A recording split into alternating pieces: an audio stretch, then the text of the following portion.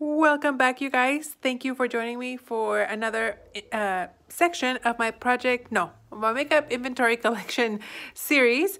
This part 4 is all about the eyes. Now, you're probably wondering, why am I featuring face mists, setting sprays type things on the section that's for the eyes? Well, I don't know where else to put these. I guess I could have put them in the base products, like after my face powders, foundations, and all that stuff, but I forgot. So I figured I would just share them with you at the beginning of this section, and we can get them out of the way. So I do have 3. They are full size. This one first is from NYX. Bear with me. This came free with gift with purchase, and it's a full size, so I got a really good deal on that one. Something I've used before, the Fix Plus from MAC, and my favorite setting spray of all time, Urban Decay All Nighter. That is the best setting spray that I have ever used. Will continue to always repurchase. This next section is also another one of those kind of mixed products, but we're gonna start from left to right. Starting with mascaras, I have 3. I should really have 4. My sister sent me one in my Christmas package, and I have no idea what I did with it. Like, I made sure that I wasn't gonna throw it away in the box, and it just disappeared. I don't know if Brownie ate it. She could have, potentially. I have no idea, but that one's missing. So right now I only have 3. This one is from Sephora. This is the Volume Extra Large Size Up Mascara. Never used this one, so I'm excited to try it. I've tried this one before, the Voluminous Carbon Black Mascara. I really like it. And then this one's also new to me. I bought it because it was on sale from L'Oreal as well, the Lash Paradise in waterproof version. I really enjoy my waterproof mascaras. I don't think this one is waterproof, but this one for sure is. So these are my 3 mascaras currently. Then I have one eyeshadow primer right here. This is the Urban Decay Primer Potion, the original version. I know they have like colorful, not colorful ones, but one with like a little bit of shimmer, things like that. But I only have the one. And then over here, I have my brow products. I only have 2. This one is brand new from Merit. I got it in PR. This is a Brow 1980 Volumizing Pomade in the color Black Brown. I had one that was like brown or medium brown, and I thought it was a little bit too red. So hopefully this one is a little better of a better match for me. And then this one was the pomade that I've been using all year long. This is the Tarte Amazonian Clay Brow Mousse in the color medium brown, and I used maybe about half of it. This is how much product I have. I have been using, since I started using my Panda palette, the brown shade there as a brow shade. Maybe once I'm done with that one, I'll come back and use this guy up, and hopefully I can finish it. So I used about half. This product used to be like way up until this little ridge from this line right here. So I did use about half in 2023. So hopefully in 24, I can use the rest of that. But that's everything for this section. Next, I have my eyeliners. I have my pencil liners right here. I have my liquid liners and my gel liners. So these 5 right here are in the black category. There's one that's technically gray here from Tarte, but these would be my black ones. I have one from Urban Decay, the Tarte one that I just mentioned, Bobbi Brown, Laura Geller, and this MAC one. Then in the brown family section, I have 3. This one is from Bobbi Brown in the color Black Chocolate. This one, this brown one from the Sephora line in the color Cocoa, and then I have this other brown one from Laura Geller.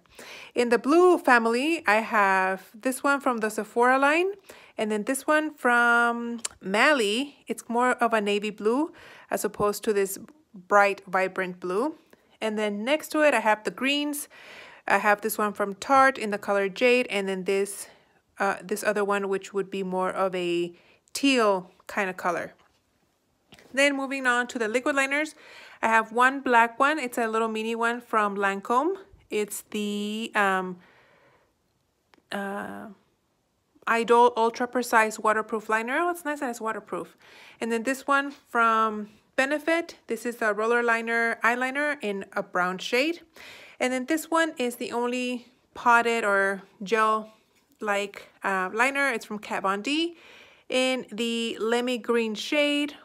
Maybe this is KVD already. I don't know. But as you guys can see, I have used it a little bit. I have a little bit of a dip going on there. But I still have a ton of product left in here. Basically all of this. This is just glass. But I remember enjoying it. So hopefully I can get more use out of this guy before it dries out completely.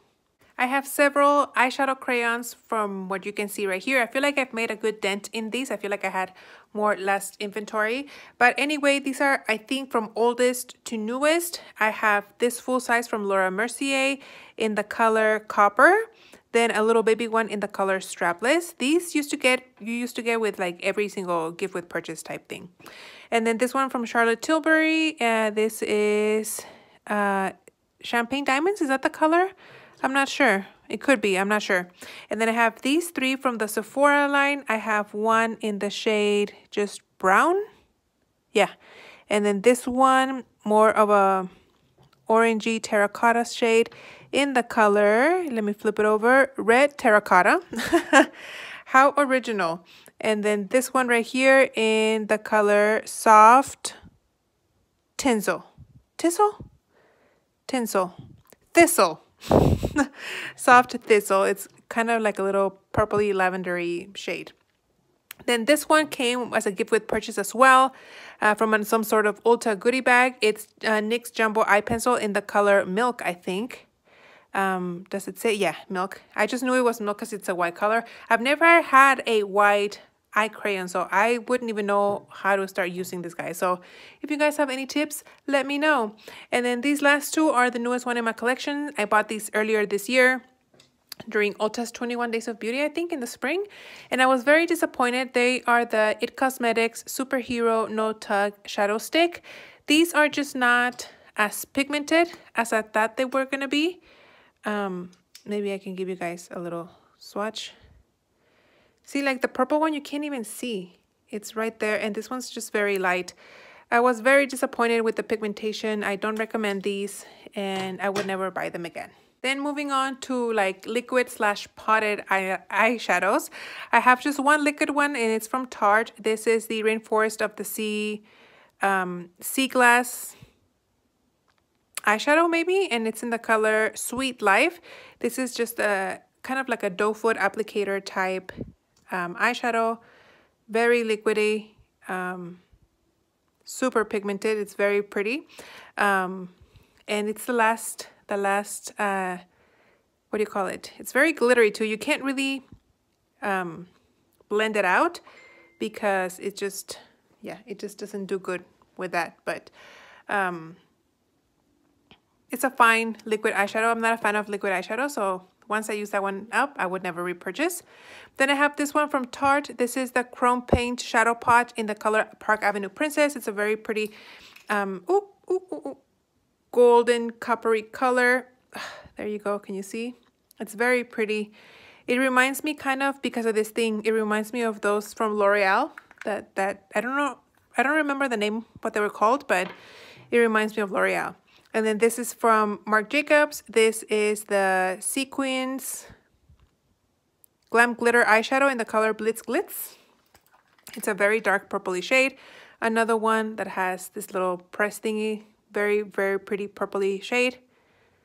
I think it's very pretty. And then the last one that I have here is from MAC. It's a Pro Longwear paint pot in the color Soft Ochre. This is brand new. I haven't opened it because I'm still working on my other one. What is it called? Painterly. So until I use that one up, I will not open this guy up.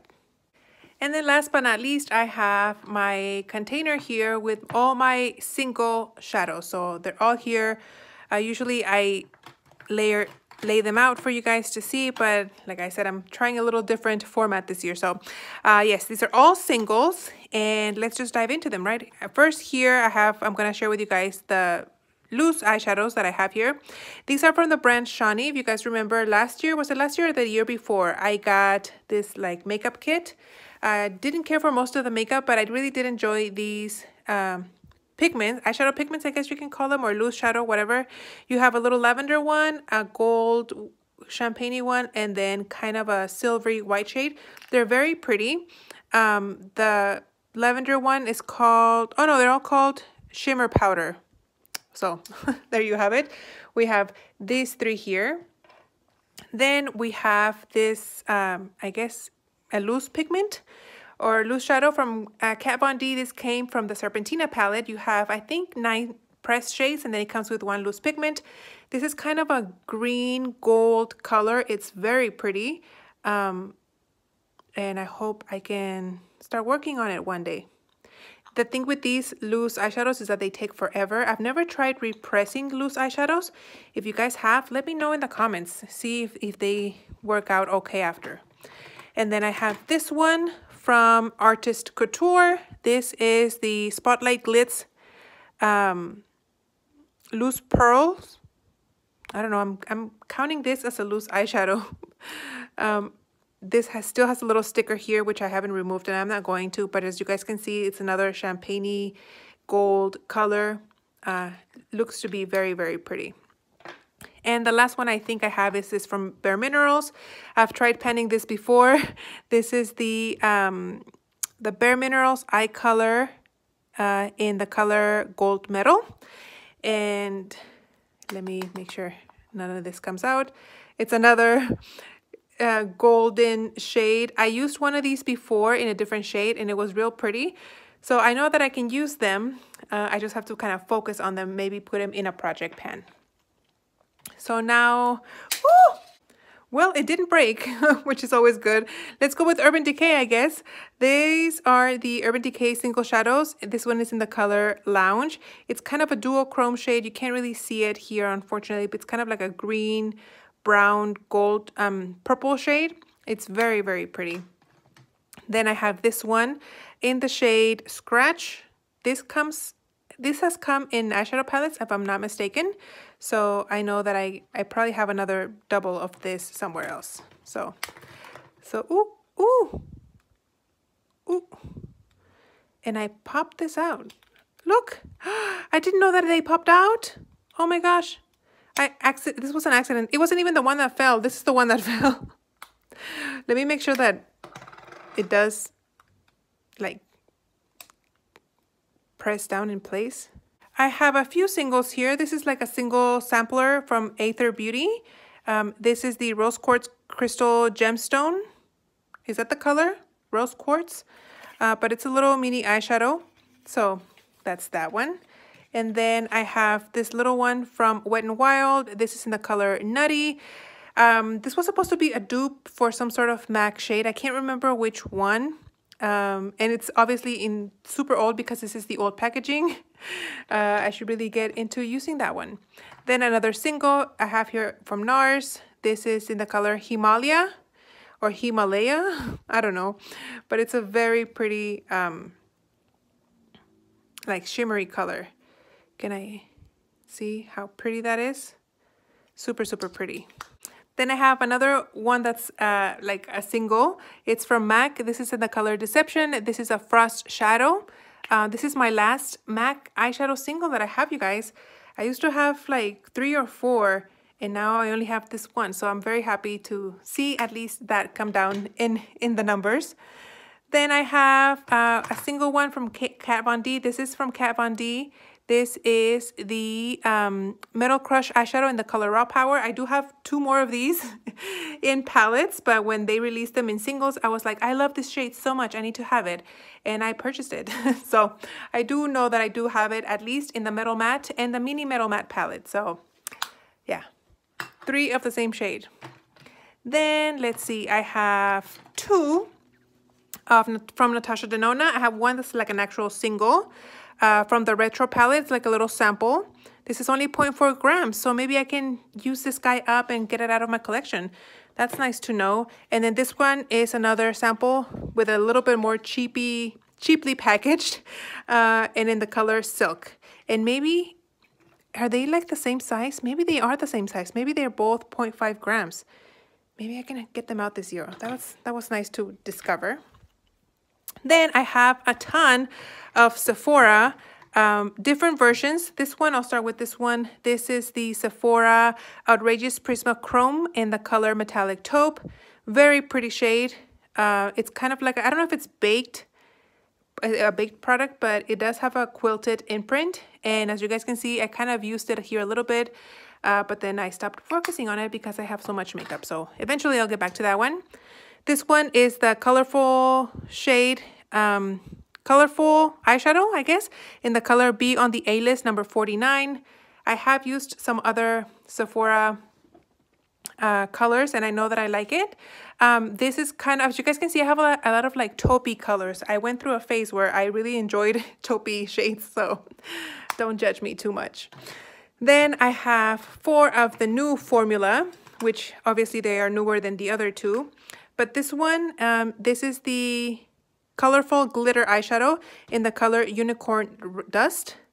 And these are smaller in size compared to how they used to be, like how much product you used to get. If I could open it, my goodness. And this is another one that's kind of a duochrome. It's kind of like a purpley pink shade, very pretty. Then this one, well, this one's the other one that's kind of metal. That one was like a glitter effect. This one is more of a metallic effect. And this is in the color number 5, Meteor. And it's a very pretty color. I have used it a little bit. There's even a dip, if you guys can see. Love this shade. Then these 2 are, no, this is another shimmer one. This, I think this one came in with a gift with purchase because I don't think I would buy something that's bright white. But this is the number 204 Under the Cover. And like I said, it's like a shimmery white shade. And this last one is a matte color. And this is Morning Sunrise. And it's a very, very pretty shade. Kind of like an orangey terracotta shade as well. And then last but not least, I have all these ColourPop shades. I'm not going to open them. I'm just going to show you guys the color. This one is 6 in the City. It's kind of a pinky shade. This one right here is Amaze, kind of a golden shade. This one right here is in the color Weenie, more of a pinky coppery shade. I bought most of these shades because of Love Heatherette. This one, Prickly Pear, more of a darker color. Then this one right here, as you guys can see, most of them are used in the color Sequin, of a pinky metallic shade. Then a more of a light pink. This is Twitter Padded. Then this one is in the color Lala, kind of a bronzy color. This one is more of a yellow or mustard color. This is in the color The Six. And last but not least, I have Tea Party, which is an orangey pinky shade. So there you have it, you guys. Those are my current single eyeshadows. Hopefully I can get 1 or 2. I have one, another one in my, another ColourPop shadow in my products I want to use up in 2024. And it's more of a silvery shade. And I hope to use that one up. So that would be nice. That's all I have for now for this eye portion of my makeup inventory. I hope you guys enjoyed. Thank you so much for watching, and I'll see you on the next one. Bye.